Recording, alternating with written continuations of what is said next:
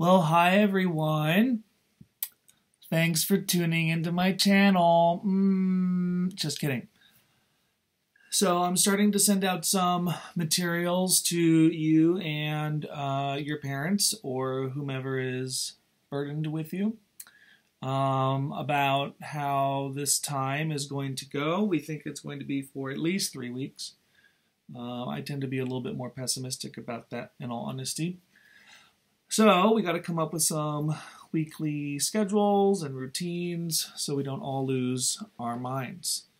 And I'm going to be very clear about what it is that I'm posting. So I'm just going to briefly go over the slide that I just posted for you. So you can get some audio-visual instructions as well. It's raining. That's my front yard. I'm sitting in front of my front window. That's my car. Boop, boop, boop. And that's a spinny thing. Boop, boop. All right. I have an ABC on the... and my partner is trying to get into the... There he is. That's Juan Carlos. He'll say hi at some point, I'm sure. Okay, I'm looking at ABC on this slide. So if you could have that or try to have that open in front of you while I read, that's always helpful. So you can pause me, just like some of you have always wanted, or mute me. Okay, A, I have sent out a letter to both you and your parents that I want to make sure you and your parents read. That's really important. The first page, the English department wrote together, so that all of your teachers are agreeing on what it is that you should be doing during this time. And we came up with those agreements together, and we think they're fair. So just read through that. The second page is my little letter home with a little bit of information about what you can expect weekly from me and how I will be available for you. So please, please, please make sure you read that and jot down any questions you have, and I'll talk to you about how to get those questions to me in just a minute here.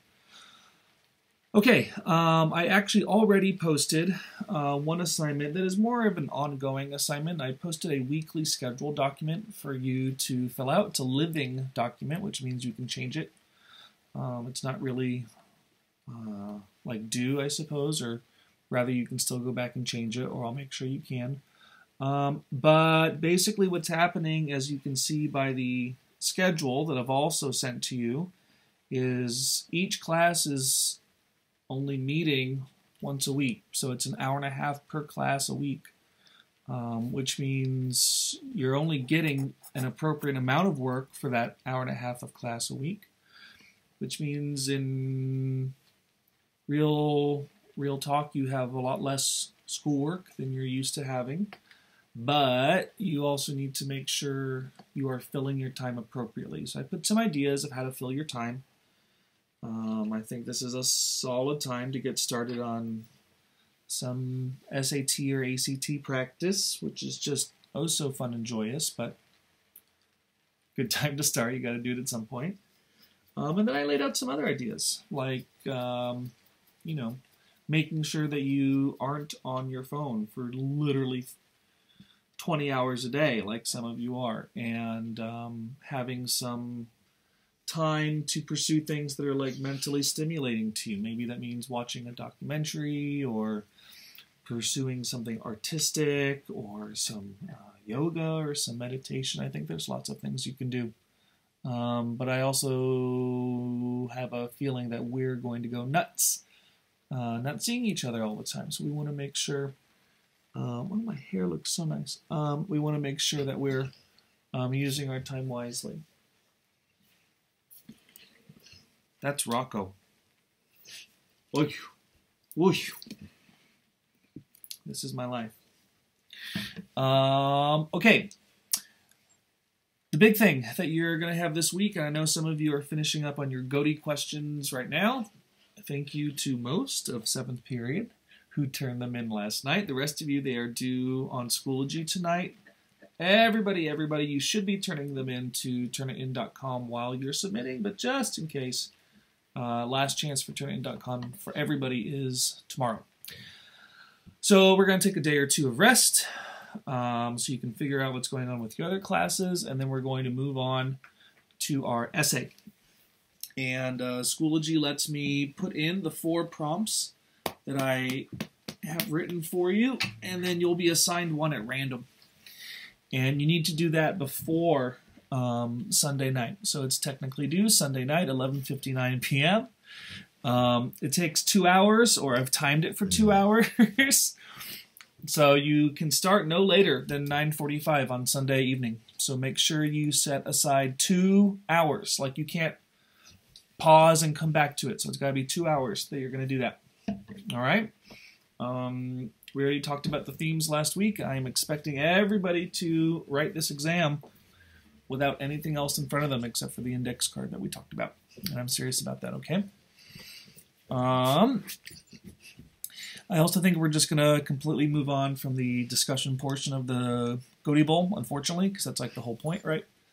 But I think it's just a little bit too much work for us to do, and a little complicated to get 7 different assignments going and have everybody participate. So we're just going to move on. So I'm sorry about that, but that's it.